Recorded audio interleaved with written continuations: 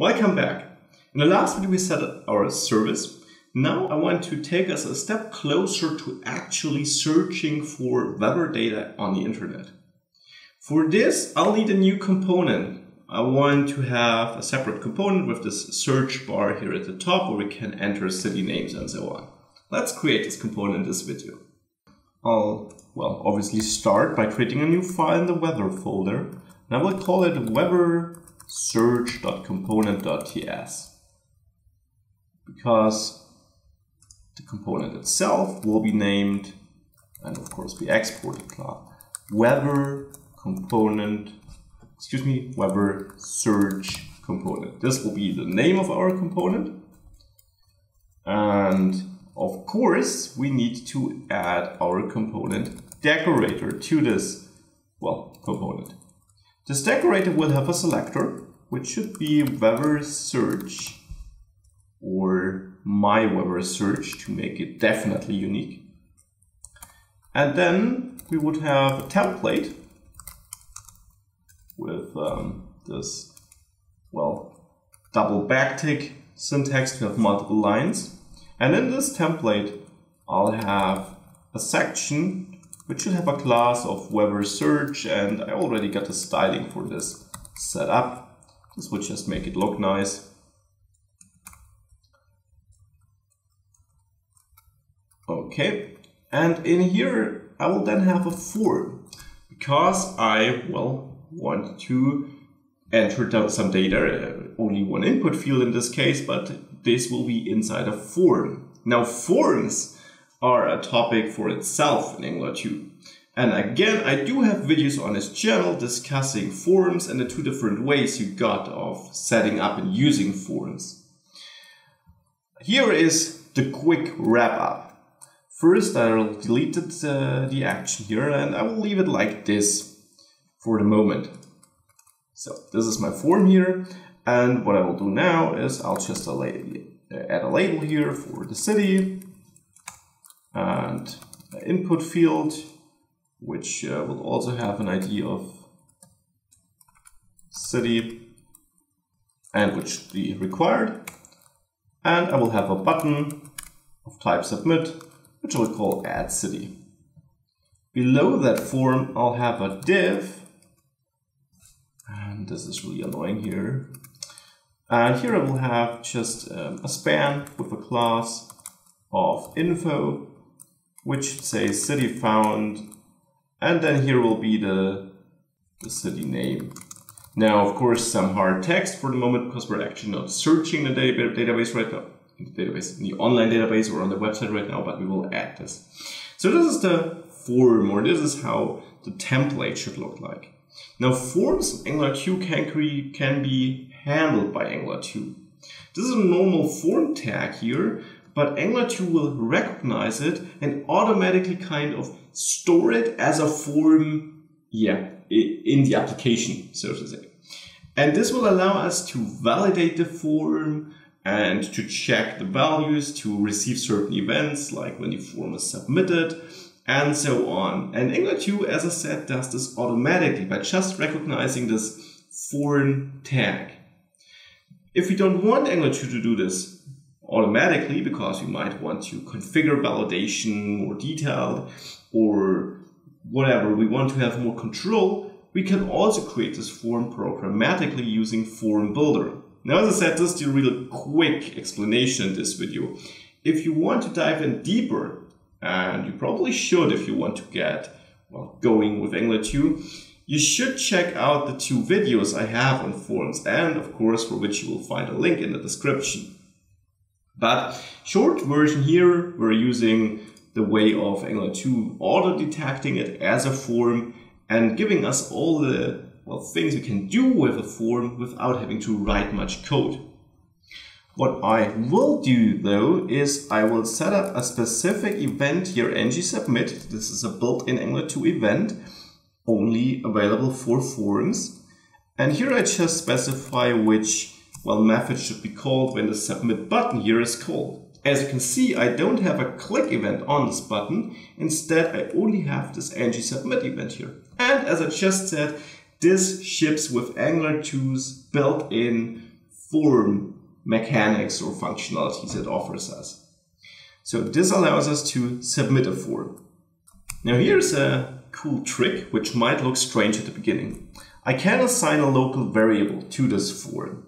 We already saw local variables in earlier videos, and basically this just means that now in this whole template, but only there, I can access this f variable, and this will refer to this form element, not only to a value or an ID, but to the whole element and to all the properties this element has. Now I can also set this equal to ngForm. And now this will not mean that f is a variable, which is a string saying ngForm, but instead this says, yeah, I want to assign a value to this local variable f, but please assign the overall form as it is stored for Angular 2. And this form differs from this form tag because the Angular 2 form has fields about the validity of the form, the values, if it was touched by the user or not. All this is stored in Angular 2's form, which again is auto-generated when it comes over a form tag. And by using this f, or whatever name you want here, equals ngForm, we're binding this local variable not to this form tag or to this form HTML element, but to this Angular 2 form.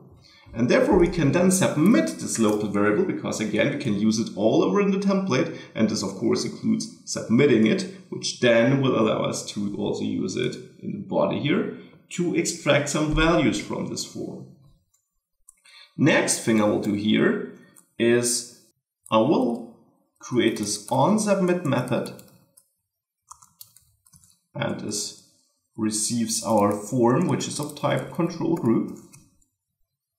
This is important. Angular 2 forms are of type control group, not form, not ngForm, control group, because they are a group of controls, and controls again are the inputs in our form.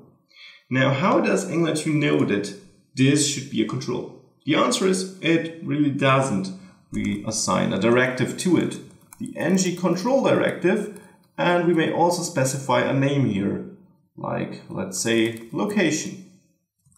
This will set up this input here as a control in this overall form. And now this form we're passing to the onSubmit method here will hold this control and the validity of this control, the value, and so on. For example, as I set this input here as required, it will be invalid in the background in our Angular 2 application if it is empty, for example. And we will see this in a second. So now this is how we add a control to our form. This is our onSubmit method here, and all I want to do here is I want to log out our form. Let me save it. And now, of course, I also want to use it in my app component. Right above my Weber list, I will add my Weber search. And I see I was a bit inconsequent here. This should maybe also be called my Weber list, but as I already said, does not really matter. But just to have a unique way here, I will get rid of the my here as well. Okay, so now in here I also need to add this to my directives area here, so the Weber search component. And now if we have a look at our application, we can see that we got the search bar here. Now if I open up my DevTools, to see the JavaScript console, and if I type Miami and click Add City, you can see that, well, we got an ngForm object here, and this is a control group, as I said, form. And this, well, holds our form and all the information about our controls we got here. The status is valid. The value is location, is the key, well, because it's the name of this input field. And, well, the value is Miami.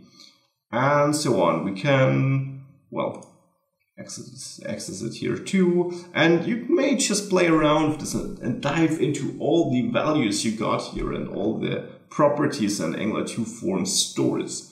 And as I said, this is not the form HTML element, this is the Angular 2 form object. So this is what we get here. And now let's reload this app so that this is empty again. And let's inspect this control. And as you can see, I got this class, the CSS class attached, or these classes, ng, untouched, pristine, and invalid. Now, obviously, we did not add this. Here we don't have any classes attached to this input. This is automatically done by Angular 2 because this input is registered as a control in this form. And we set it to be, well, required, that it may not be empty. And therefore it says this is invalid. If I remove required here, watch what happens. It is now valid. Now let me change this. Again, select it here. And invalid again. Now, if I start typing, see it is untouched, pristine, and invalid at the moment. Now, if I type a single M, you saw it get updated. It is dirty because, well, I changed something, and it is valid because it's not empty, but it's still untouched. It gets touched as soon as I click Add City, and, well, the focus moves out of this input. Now it's touched, dirty because it's no longer empty, and it's valid. And this is how you can use these classes, of course, to automatically apply some styling based on the validity of this field. Now, of course, the validity is not only controlled or represented with the CSS classes. You also have access to the validity in the control group, in the actual Angular 2 form object, which is stored in the background. And as I said, you can dive into this topic a lot deeper in the 2 videos I got dedicated to forms on this channel.